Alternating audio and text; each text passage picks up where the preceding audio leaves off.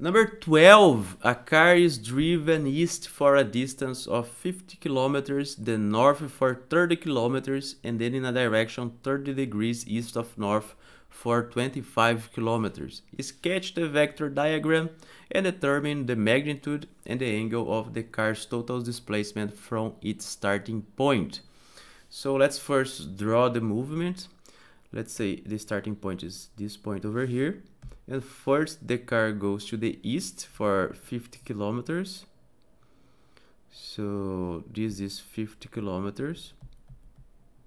And let's say that our x and y plane is like this. So we can say that this is a vector A equals to 50 in the I direction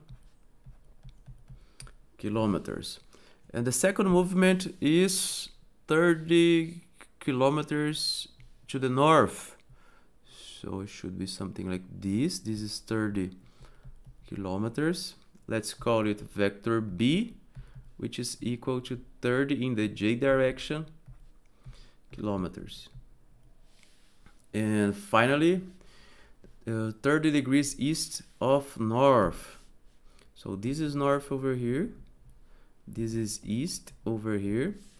So the movement goes to this direction, making 30 degrees with the north direction. So we can see that we can easily see that this is 60 degrees, right? And we can decompose this vector over here. So we can write it as a x component and a y component. The x component, let's say this is vector c, right? This is vector c, which is equal to the x component plus the y component. The x component would be 25 multiplied by cosine of 60 degrees in the I direction plus 25 sine of 60 degrees in the J direction, and everything in kilometers.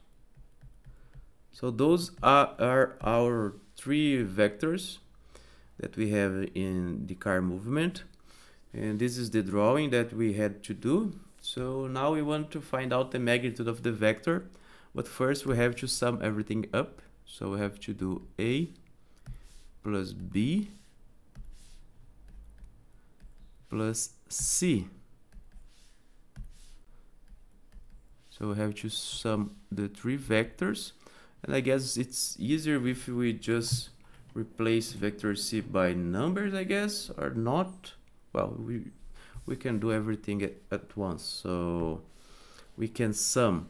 Remember, when you sum vectors, you sum only the values that are in the same direction. So you sum I with I, J with J, and that's it. So if you sum everything, you would find, let's see, 62.5 in the I direction plus 51.7 in the J direction. Don't forget to include the unity, which is kilometers. And let's say it's this vector over here is vector R. So the magnitude of the vector R is equal to the square root of the x component squared plus the y component squared. And this gives us 81 kilometers. So this is the answer of letter A. Letter B, the angle of the car's total displacement from its starting point.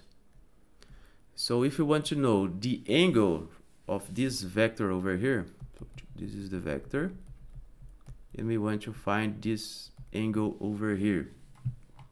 So remember how we can do that. The angle is the inverse tangent function of the y component over the x component, and this is equal to the inverse function of the tangent of the y component, which is 51.7 over 62.5, and this gives us 40 degrees. That's it, 40 degrees. And this is the answer of letter B.